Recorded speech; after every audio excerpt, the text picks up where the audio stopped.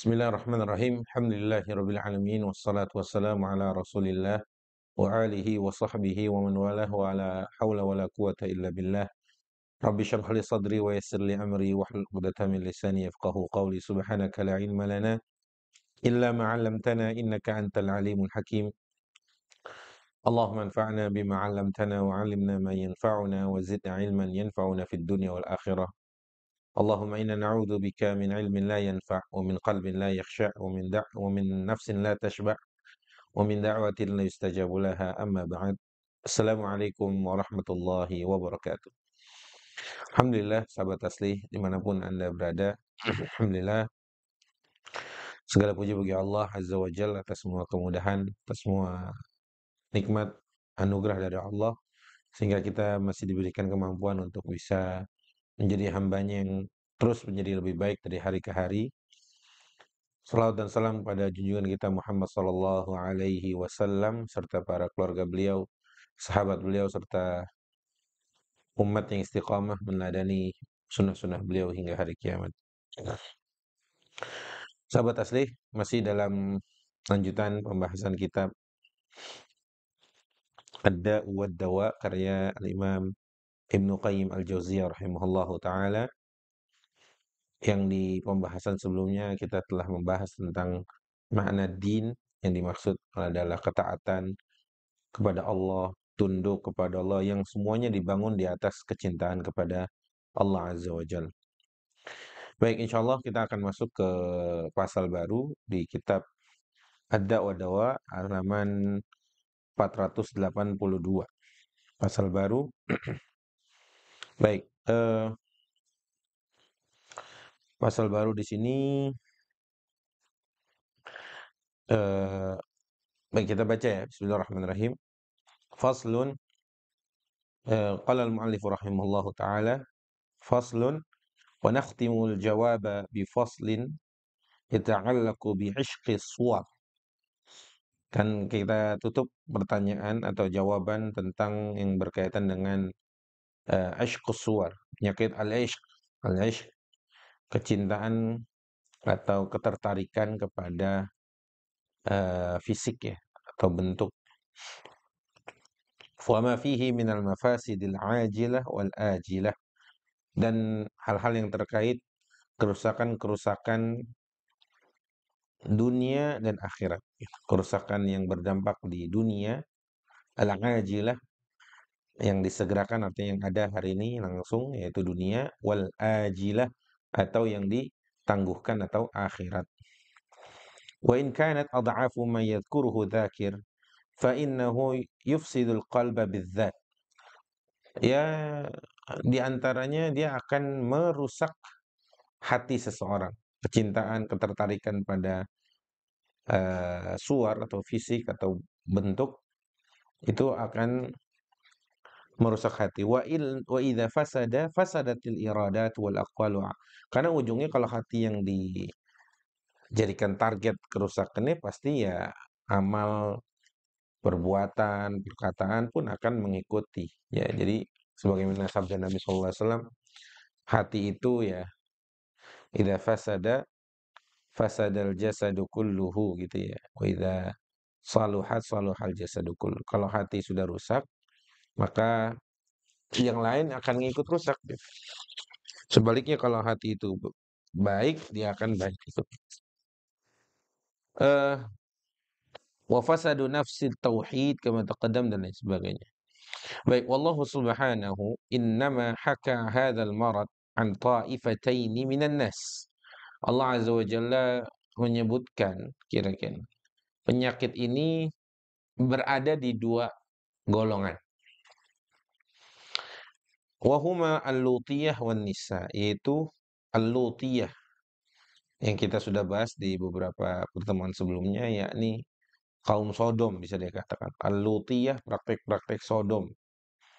Nisbatan ila Nabiyillahi Lut alaihi salam. Yang kedua an-nisa, yaitu perempuan. Fa akhbara an ishqi imra'atil aziz. Sebagaimana Allah juga mengabarkan dalam Al-Qur'an tentang ishqi imra'atil aziz, ketertarikan istri al-aziz. Istri al-aziz kepada Yusuf. wa ma rawadathu wa kadathu bihi, dan apapun yang dilakukannya, mau melakukan hal-hal yang tidak baik kepada Yusuf alaihissalam dan lain sebagainya. Wa akhbara 'anil hal allati sara ilaiha Yusuf bi sabrihi wa 'iffatihi wa taqwah. Allah juga mengabarkan kondisi Yusuf yang dengan kesabaran dan dengan iffahnya, yang iffah itu sebenarnya kita tahu afif, artinya yang menjaga kehormatan dirinya, dengan iffahnya dan dengan takwanya. Ma'anna alladhi butuliya bihi amrun la yasbir alaihi illa man sabbarahu Allahu alaihi. Padahal yang dia hadapi itu, yang Yusuf hadapi itu adalah sebuah perkara yang banyak orang tidak sabar, tidak selamat bisa dikatakan kalau diuji di bab ini, yaitu bab syahwat. Illa man sabbarahu Allahu alaihi, kecuali mereka yang Allah kuatkan dengan rasa sabar. Allah sabarkan dia atas menahan dari hal-hal, atau sabar dari meninggalkan yang dilarang Allah. Fa inna muwafaqatal fi'li bihasabi quwwatid da'i wa zawalil mani'. Karena muwafaqatul fi'l, kapan kejadian perbuatan itu sampai terjadi itu kan gara-gara tergantung tingkat kuatnya dorongan gitu ya, atau ketidakadaan, kealpaan, ketidakadaannya hal-hal yang menghalangi gitu. Kita bicara sedikit tentang kenapa Yusuf itu bisa selamat dari godaan. Padahal dorongannya udah kuat ya. Ini istri raja, cantik, jelita gitu kan, punya kedudukan, mungkin secara fisiknya juga menarik gitu ya. Kemudian secara kondisi tempat juga sudah dikondisikan. Kan cuma ada berdua aja itu, ya kan? Tapi Nabiullah Yusuf bisa selamat dari ujian itu, ya. Sebagaimana kita tahu dalam kisahnya dalam surat Yusuf. Wa kana da'i hahuna fi ghayatil quwwah. Oh, kuat sekali tadi. Dorongan faktornya itu kuat sekali untuk bisa melakukan hal-hal yang tidak senonoh itu. Wa dzalika min wujuh. Apa aja sih faktor-faktor kuat yang bisa terjadi aja tuh sebenarnya? Kejadian aja tuh Nabiullah Yusuf dengan Imratul Aziz. Ada banyak hal. Contohnya, ahaduha, yang pertama, ma raqqabahu Allah subhanahu fi tab'ir rajul min mailihi ilal mar'ah kama yamilul 'atsyan ilal ma'. Sebagaimana Allah sudah takdirkan, Allah sudah setting gitu ya. Kecenderungan atau fitrahnya laki-laki, kecenderungan dia itu pasti menyukai wanita. Sebagaimana kecenderungan atau ketertarikannya orang haus kepada air gitu ya. Dan orang yang wal ja'i'u ila ta'am, dan orang yang lapar kepada makanan. Nafsu sekali itu, ya. Hatta inna katsiran minan nas yasbiru 'anil ta'ami wasyarab wa la yasbiru 'anin nisa. Bahkan banyak manusia mungkin bisa bersabar nggak makan, nggak minum, tapi sedikit sekali yang bersabar melewati ujian, saat diuji dengan wanita. Wa hadza la yudhammu idza sadafa hillan bal yuhmad. Kalau hal ini yang dia lakukan adalah kepada yang halal, maka tidak tercela. Maksudnya seorang suami kepada istrinya kan itu nafsu ya. Dia punya syahwat. Itu karena dia sudah menikah dan sudah dengan akad yang halal, maka dia tidak tercela, bahkan terpuji. Bal yuhmad kama fi kitabiz zuhdi lil imami Ahmad min hadithi Yusuf ibn Atiyah as-Saffar an Thabit an Anas anin Nabi sallallahu alaihi wasallam. Nabi bersabda, hubbiba ilayya min dunyakumun nisa wat tib. Kata Nabi, dibuat cinta kepadaku dari urusan dunia kalian dua hal, wanita dan wewangian. Asbiru 'anit ta'ami wasyarab wala asbiru anhun. Kata Nabi, fal mati lagi tuh ininya.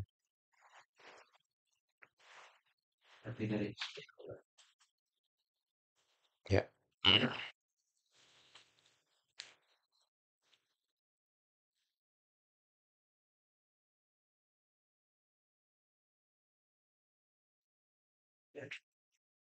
Ya, kata Nabi SAW, "Hubbiba ilayya min dunyakum an-nisa wat-thib." Dibuat cinta kepadaku itu dibuat senang atau dibuat cinta, aku mencintai dari urusan dunia dua hal, wanita dan wewangian. Asbiru 'anil ta'am wasyarab wala asbiru anhun. Aku bisa bersabar tentang makanan, tapi aku tidak bisa bersabar kepada mereka. Atsani, faktor kedua.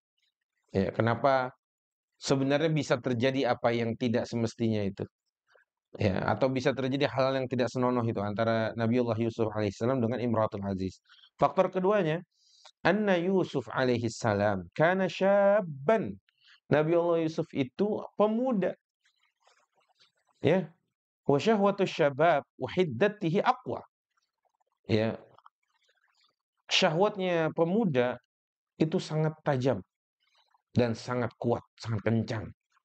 Itu ya. Faktor ketiga, annahu kana azban, azaban. Laisa lahu zaujah wala surriyah tuksiru syiddat syahwat. Udah gitu dia bujang. Pemuda bujang pasti dia juga nggak punya pelampiasan gitu ya. Dia nggak punya pelampiasan. Mungkin bisa jadi buat para laki-laki yang sudah menikah mungkin ya. Dia ketika di luar rumah dia melihat ada wanita cantik atau menarik, seksi dan lain sebagainya. Dia punya pelampiasan yaitu istrinya kelak nanti di rumah. Tapi bagaimana dengan para bujangan itu gitu ya, para jomblo kita menyebutnya hari ini, yang dia tidak ada pelampiasannya. Itu kan sangat, ini sekali ya, menyiksa lah bahasa. Ar-rabi, faktor keempat, annahu kana fi biladi ghurbatin yata'atta lil gharib fiha min qada'il watar ma la yata'atta lahu fi watanihi baina ahli wa ma'arifih. Udah gitu, Yusuf ini di negeri yang nggak banyak orang tahu dia, gitu loh. Mungkin kalau di kampungnya dia akan dikenali orang. Ini orang ini ngapain nih sama sama perempuan ini gitu. Ini ngapain sama gitu. Maksudnya Yusuf ini berada di negeri di mana dia terasingkan lah dari negerinya sendiri. Yang kelima, faktor kelima, al-khamis, annal mar'a kanat dzata mansabin wa jamal, bihaitsu inna kulla wahidin min hadaini al-amrayni yad'u ila muwaqa'atiha. Dua hal ini yang perempuannya juga mendukung sekali, zata jamalin wa mansab. Dia punya kecantikan, dia punya kedudukan.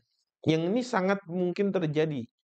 Bahkan bisa jadi daya tarik sendiri kepada untuk laki-laki gitu ya. Laki-laki juga masuk makhluk yang sangat visual sekali, kata orang begitu. Sehingga dia memandang fisik, memandang wajahnya cantik, hidungnya mancung gitu ya. Apalagi ini orang bangsawan, sehingga ini faktornya keras sekali, kuat sekali untuk bisa memilikinya, mengambil alih tubuhnya lah dan sebagainya itu ya. Kemudian faktor keenam, as-sadis.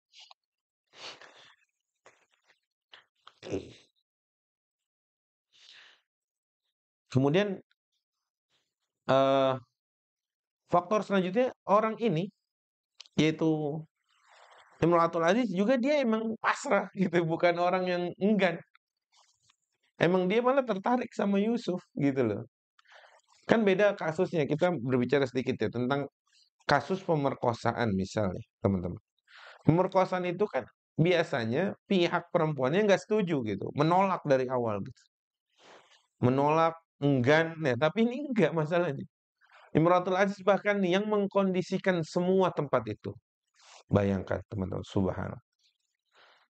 Kata Ibnu Qayyim, anha ghaira mumtani'ah wala abiyah. Mumtani'ah dia tuh enggak mencegah dirinya atau enggak mau dari awal. Atau abiyah, enggan. Ada kalimat aba. Fa inna katsiran minan nas yuzilu raghbatahu fil mar'ah iba'u hawa imtina'iha. Karena banyak mungkin manusia, laki-laki khususnya, dia ketika ngelihat orang ini udah nggak mau dari awal, ya udah saya nggak tertarik lagi jadinya. Gitu ya. Tapi kalau dia kok kasih peluang, buka pintu gitu ya, kira-kira masuklah laki-laki di sana. lam yajid fi nafsihi min dhillil khudu'i was-su'ali laha wa katsirun minan nas yazidul iba' wal imtina' iradatan wa hubban kama qala syair wa zadani kullafan fil hubbi an mana'at ahabbu syai'in ilal insani ma muni'a. Baik. Fattiba'un nas mukhtalifatun fi dhalik faminhum man yatada'af hubbahu 'inda badlil mar'ah wa raghbatiha wa yadmahallu 'an inda iba'iha wa imtina'iha. Wa akhbarani ba'dul qudah, kata Ibnu Qayyim, wa akhbarani ba'dul qudah anna iradatahu wa syahwatahu tadam halla atau tadamahal inda imtina'i imraatihi aw surriyatihi wa ibaiha bihaitsu la yu'awiduha. Wa minhum man yatada'af. Kalimat tadammahala ini apa ya artinya? Enggan, artinya dia jadi nggak mau lagi gitu kira-kira. Yang tadinya nafsu mungkin gara-gara dia menolak dari awal, ya akhirnya dia nggak mau gitu. Gitu kira-kira ya. Kemudian wa minhum man yatada'af hubbahu wa bil mana'. Juga ada orang yang memang semakin dilarang gitu ya, semakin nafsu dia. Semakin dilarang semakin penasaran dia. Tashtaddu syahwatuhu kullama muni'a. Setiap kali dicegah bahkan wah dia akan cari celah supaya gimana bisa melampiaskan syahwat tersebut. Wa yahsul lahu min al-ladzah bil-dhafari nadhiru ma yahsul min ladzatin bil-dhafari bis-saidi ba'da imtina'i wa nafarihi. Walladzatu biidrakil mas'alah ba'da isti'sa'iha. Intinya ada orang yang semakin dilarang dia semakin kuat keinginannya, semakin memuncak syahwatnya gitu ya. Itu faktor ke-6 tadi ya.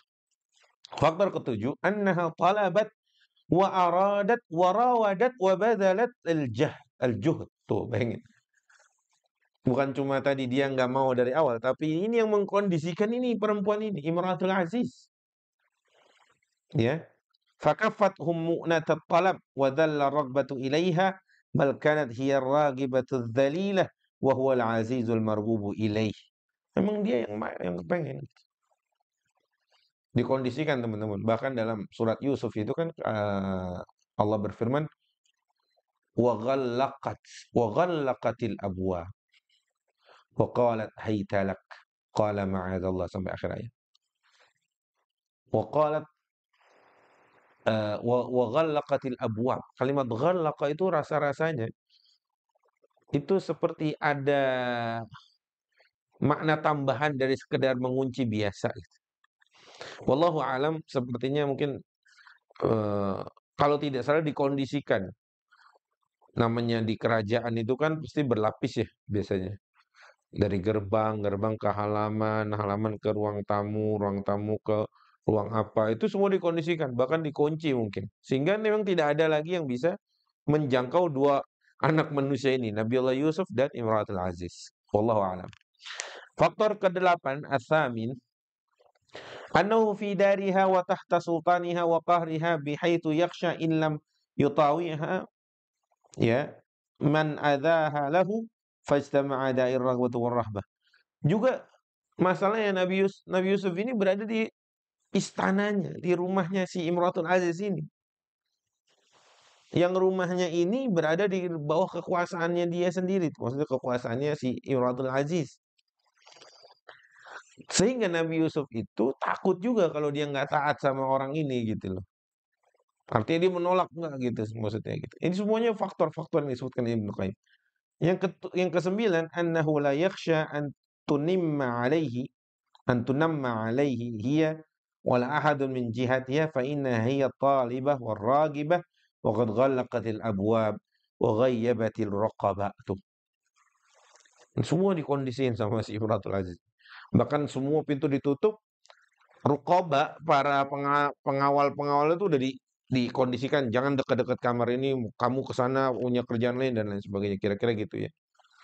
Masya Allah. Al-ashir.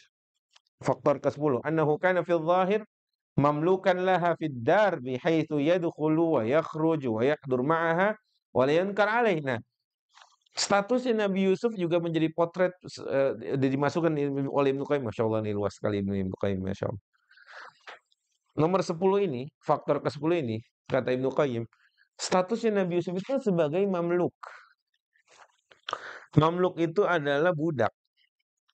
Yang biasa, namanya budak itu kan masuk, keluar kamar, masuk, melayani, itu kan biasa. Dan itu tidak diingkari oleh orang yang melihat. Sehingga keberadaannya Nabi Yusuf itu dianggap biasa. Namanya dia budaknya si Imratul Aziz, ya mungkin ke situ ngebantu gitu kan. Ya. Fakanal unsu sabiqan 'ala talab wa huwa min aqwa ad-dawa'i kama qila limra'atin syarifatin min ashrafil Arab ma hamalaki 'ala zina qalat qurbul wisad wa tulus siwad ta'ni qarbu wisadir rajul min wasadi wa tulus siwadi bainana. Nih, sampai ada dikatakan sama kepada salah seorang perempuan dari bangsa Arab gitu. Apa yang membuat kamu kok bisa berzina? Qalat, dia menjawab qurbul wisad. Qurbul wisad artinya apa ya? Bisa dikatakan sering ketemu kali ya.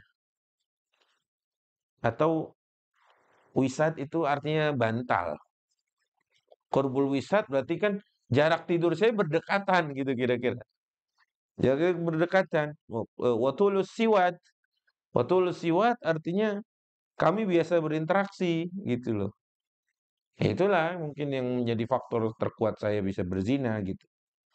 Baik, faktor ke-11 al-hadi ashar annaha ista'anat alaihi bi'aimmatil makri wal ihtiyal fa'aradhu iyahun wa syakat halaha ilaihin litasta'ina bihinna alaihi fasta'ana huwa billahi alaihin. Nih,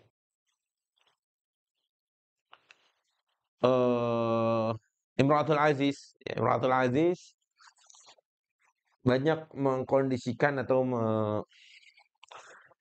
meminta pertolongan gitu ya kepadanya tentang itu dengan aimatul makri wal ihtiyal. Fa'aradhu iyahun wa syakat ahalahun ilaihin litasta'ina bihin fasta'ana huwa billah. Tapi Nabi Yusuf itu ya minta pertolongan hanya kepada Allah Azza wa Jalla. Atsani asyar, faktor ke-12, Masya Allah ya, Ibnu Qayyim, Masya Allah, Masya Allah. Ilmunya luas sekali orangnya. Kata Ibnu Qayyim, faktor ke-12 adalah annaha tawa'adathu bisijni was-sighar atau was-saghar. Kalau enggak ngelakuin itu sama aku, kata Imratul Aziz kepada Nabi Yusuf alaihissalam, kamu saya penjara. Kamu saya hinakan. As-saghar itu saya kecilkan, saya hinakan. Wa hadza nau'u ikrah. Nau'u ikrah artinya ini kondisi yang mendesak. Ya, dipaksa. Idh huwa tahdidun mimman yaglibu 'ala dhann uqu'u ma haddada bihi. Karena yang sangat mendominasi dari apa yang diyakini Nabi Yusuf ini, kalau enggak saya ikutin maunya dia, pasti saya di penjara ini. Fa yajtami'u da'is syahwa wa da'is salamah min dhiqis sijni was-saghar. Ya salam. Berkumpullah tuh dua faktor ini. Antara faktor syahwat dan faktor diancam kalau enggak mau gitu ya. Masya Allah. As-salis asyar, faktor ke-13, Masya Allah. Anna az-zawja lam yadhhar minhum min al-ghirah wan nakhwah ma yufarriqu bihi bainahuma wa yub'id kullan minhuma an sahibihi bal kana ghayatu ma qabalahuma bihi an qala li Yusuf a'rid an hadha wal mar'a wastaghfiri li dhanbik innaki kunta min khatin wa shiddatul ghira fi ar-rajul min aqwal mawani wa hadha lam yadhhar minhu ghairatan. Nah ini dari Al-Aziznya juga nggak ada cemburu-cemburunya nih. Ya, hati-hati nih buat para suami yang tidak ada rasa cemburunya kepada istri saat ia berinteraksi dengan laki-laki lain. Karena rasa cemburunya suami, kata Ibnu Qayyim, itu min aqwal mawani'. Ya, min aqwal itu bagian dari yang paling kuat, sesuatu yang sangat mencegah yang paling kuat itu gara-gara kecemburuan suami. Sehingga dari awal si perempuan ini nggak bisa memasukkan laki lain ke circle-nya dia gitu maksudnya. Boro-boro mau ngunci pintu. Orang dari awal Kecemburuan suaminya udah sangat tinggi, yang itu menjadi penghalang pertama sebelum yang lain-lain itu. Semacam kalau nggak boleh ketemu orang laki-laki siapapun gitu kan, tanpa izin dia, di rumah berkabar kalau ada siapa, dan lain sebagainya. Itu kan dari bagian dari kecemburuannya suami kepada istrinya, yang itu menjaga kehormatan istrinya pula. Wa ma'a hadhihi ad-dawa'i kulliha fa'atharu mardatillahi wa khawfah wa hamalahu hubbuhu lillahi ala an ikhtara sijna ala zina. Ya salam. Dari semua faktor-faktor itu semua, Yusuf alaihissalam lebih memilih ridha Allah.